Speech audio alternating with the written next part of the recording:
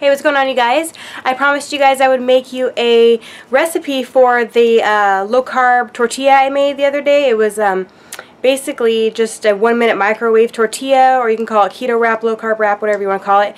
And I really think that this little microwave tortilla has like a future ahead of itself, because I think you could probably go a savory or a sweet route with it.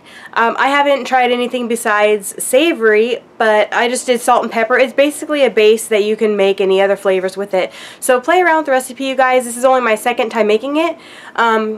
But I think it turned out really, really well, and it holds up really nicely. So let's go ahead and jump on into the video.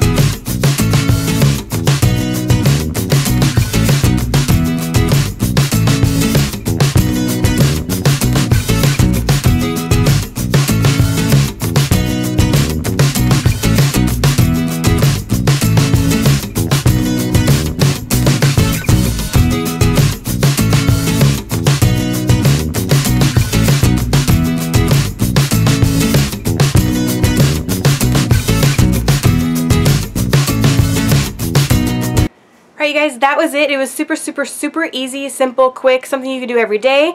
Let me go grab them because I put one in the freezer and one in the refrigerator, and I'm going to see how it holds up. Okay, so I just pulled these out of the refrigerator right now. This one I just took out of the Ziploc. This one was in the freezer.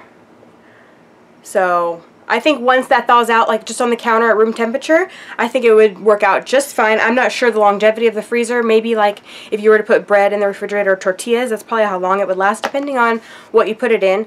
And this one right here is the one that I put in the refrigerator, and basically it feels exactly the same as it did yesterday. And I will probably eat that today.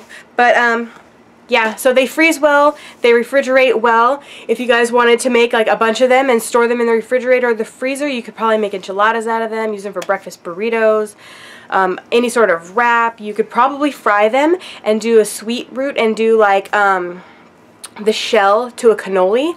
I was totally thinking about that. I'm like, holy crap, that would be delicious. So well, actually, when I try that, I will let you guys know. But anyways, I hope you guys try out this recipe. It was really easy. I hope you guys liked this video. Thumbs it up if you did, and if you want more recipe videos like this, and if you recreate it, then tag me in it on Instagram so I can see your recreations, because I'm super excited. Do some sweet ones, because that's what I'm really excited about. But anyways, I will talk to you guys later.